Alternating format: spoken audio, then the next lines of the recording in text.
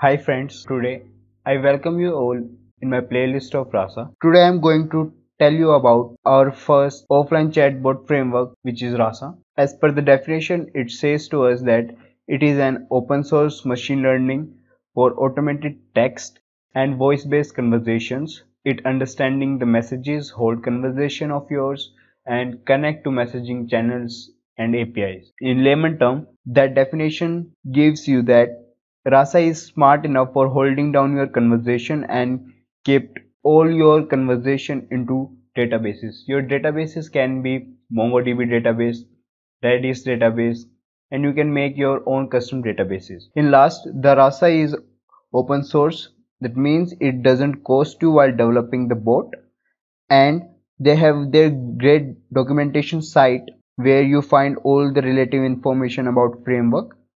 The documentation is in so structured manner that you didn't find any difficulty while learning new things. Moving into our next slide, what today's agenda is: first, you get to know why you should learn RASA. Second, you are going to get familiar with basic terminology used in RASA framework. Third, get familiar with usually used CLI commands. CLI commands are those commands which you write on terminal. And fourth thing is that you should build your own chatbot after watching down this video. The first question which strikes into our mind is that why should I use RASA and why should I learn RASA? I list down 6 important factors to you. First one is that it is easy to integrate and customize. So being an open source, you will be able to integrate additional features and functionalities as per your requirements. The platform is easy to customize and flexible. It can be modified as per your needs. It also saves a lot of time of yours and help to get exactly what you want. Second point is it is easily integrated to any system without any hassle. This features helps you leverage all the benefits of backend systems, and it will help to automate the things. Next is that run it into your favorites. By using RASA, you get the option to run the chatbot or deploy it into your own favorite platform. It supports various intent. As of now, you remember this thing that RASA uses a classifier in the backend which classify your input into a particular intent. Thus, RASA support various intents, so you can learn this thing. I will covering all this part later. Fifth point is that RASA connect with other messaging apps. Let's take an example that you have a team of answering the queries of two customers on a particular channel like Facebook, Slack, or other custom channels. If you are creating a custom AI chatbot, then there is a possibility that you may need to launch it on a new channel. This will cause a disruption of your customers who are already used to sending their queries or questions into one channel. To avoid this, RASA allows you to create assistant that can connect with your customers on other messaging channels like Facebook, Google Home, Slack, and others.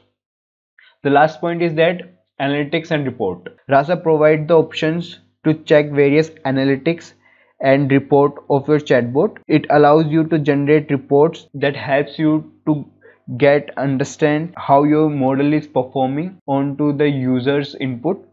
It will generate the confusion matrices, generate some calculation matrices like precision, recall, and accuracy, so you can have more grasp on your training data.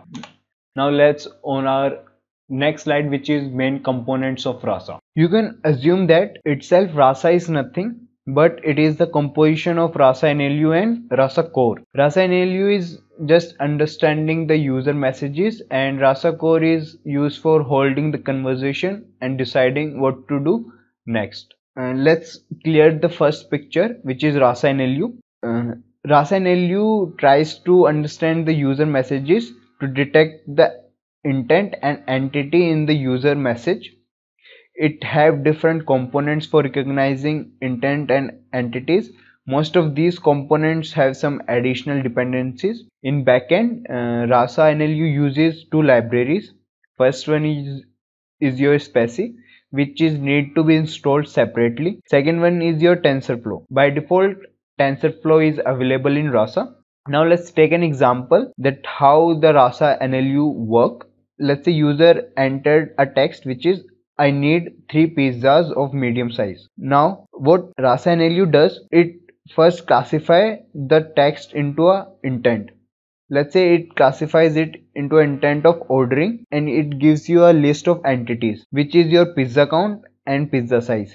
So the output of this text is your intent, which is ordering, and the entities, which is pizza count and your pizza size. Now moving towards RASA core. RASA core is responsible to predict the responses as per the user messages by applying machine learning algorithms on it, and it is also responsible for triggering the action server for generating the dynamic messages. Now that's all for the theory part. Let's jump into coding section.